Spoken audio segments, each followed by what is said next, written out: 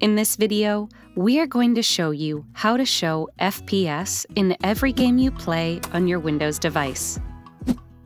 Fraps is a popular tool for measuring and displaying frames per second, FPS in games. Fraps can capture audio and video up to 7680 by 4800 with custom frame rates from 1 to 120 frames per second. Here's a step-by-step guide on how to use it. Head over to the Fraps official website on your preferred web browser. Download and install the program as an administrator on your Windows PC.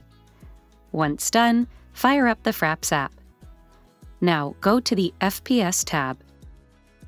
Choose the corner of the screen where you want the FPS counter to appear. Finally, customize the other display options as desired.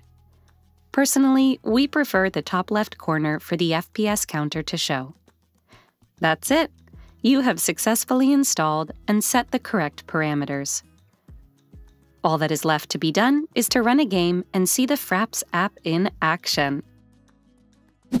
If you like this guide, make sure to follow and subscribe to Guiding Tech for more tutorials related to your everyday technology. And make sure to check out one of these videos we think you might enjoy.